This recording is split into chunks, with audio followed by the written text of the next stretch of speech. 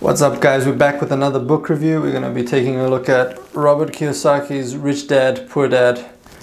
I am sure a lot of you have heard about this book. It's supposed to be like the #1 personal finance book of all time. That's their little marketing gimmick here when it focuses eventually. Yes, there you go. There you go. I really enjoyed reading this book. It took me a while to read it, I guess like 10 hours or something. But it's probably the best finance book I've read so far, outside of maybe Tony Robbins' Master the Money Game. I feel like that was what it was called. It has everything covered except for like fees, basically, and that's what I feel like Tony Robbins' book brings into the picture, is like understanding fees and your returns when you're not in the market and why you should be in the market. So maybe those two books in combination are a really great read. But yeah, this book, so yeah, why does it exist, right? So Robert Kiyosaki is he's a very rich guy. He wants to help people get rich. It's one of his businesses, right? Is like improving financial literacy.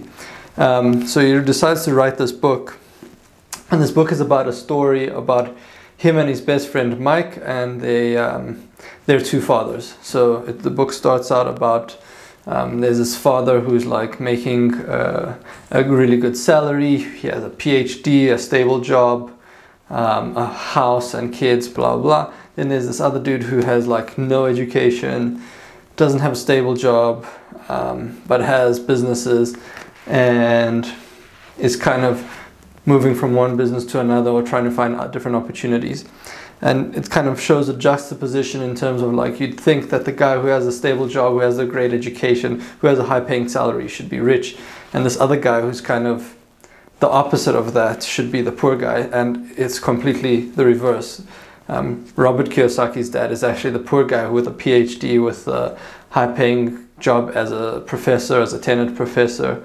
And his friend Mike is his dad is the poor, like the rich dad, who has all these businesses, and these guys want to get rich. So it's kind of like, this book is about basically the rich dad and the poor dad contrasting their opinions and how they see money and what they do with their money. So he'll give you the poor dad's opinion and how he looks at money, how you should study, how you should find a big company to work for, get a stable job, blah blah blah. And then the other guy is Mike's dad, who's the rich dad, and he gives you the advice of like, start multiple businesses, experiment, work to learn, not so much to earn, blah, blah, blah, all these different rules.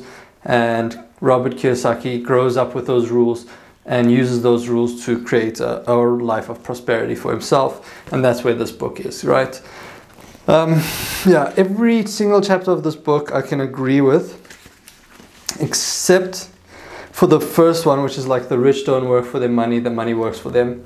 I get what he's saying, like you have investments, money makes more money, and that money gets even more money. So he's showing you the power of compound interest and compounding. So I think that's completely true. I'm not 100% certain on like, the rich have to work for money. You have to make a lot of money, you know. I guess he's just trying to say that you should invest, okay? But he doesn't cover so well that the rich are getting rich because they're adding value. So he's kind of, this book is really focusing on the money aspect of it and not so much on the value aspect. But the rest of the chapters are great. Like, he tells you the importance of taxes, how you should minimize them, thinking about what you should be looking at for minimizing your taxes. He shows you the importance of having a business, running expenses through businesses, working to learn, not so much to earn. I think that's a great lesson. So my favorite two lessons are mind your own business. That's like starting your own business. So I have my own business. I run all my expenses through that. And I think that's a great tax savings for me. And the other one is work to learn, not to earn. I work to learn and earn, so I do both. I don't know how much of learning I'm getting right now, but I mean, I think you just kind of plateau at certain places, then you find a new opportunity, learn a lot, plateau. But I am in a more learning and earning stage. But early in my career, and I've only been working for like 3.5 years, so it's still early, but I was actually just learning a lot and I wasn't earning as much. and now I'm not learning as much, but I'm earning much more. So I'm trying to get the learning part right, and I do that outside of work, not only at work but also outside of work. But yeah, those are my two favorite chapters: having your own business and working to learn, not to earn, because the learning is where you get the value, and that's where you can start to then earn more money in the future, right? So yeah, great book, really good chapters on everything about money. He just wants to improve your financial literacy, and I think this is a fucking great booklet to get you there, right? Not the fastest read. It's kind of interesting. It isn't like a boring book like a lot of these finance books that I'm reading, because he does tell you about the story of him and his friend and how they're doing all these entrepreneurial ventures, how they fail, how they succeed, the lessons they learn, and translating that into something meaningful or very relatable for you. So I really enjoyed the book. I'll definitely be reading this a lot more. I thought it was like a shitty book when I first, like, I knew about this book long ago. I mean, yeah, this guy was maybe even on Oprah or something. Like, this guy is fucking, this book is old as shit.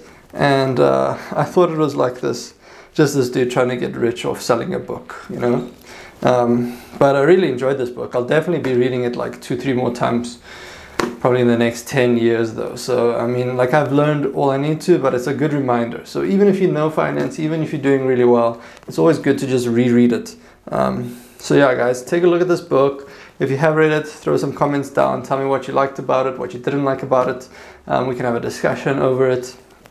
Yeah, thank you, Robert Kiyosaki, for writing this book. Yeah, I'll link up some resources in the description below, so take a look at that. And yeah, guys, like, comment, subscribe. Weekly book review videos, kind of about whatever I'm reading, right? So we'll see where it goes from there, but it's just like, I want to read books. I'll tell you guys about what I'm reading, what's good, what's not so good, and yeah, we'll see how it kind of evolves over time. Anyway, guys, take it easy. Cheers.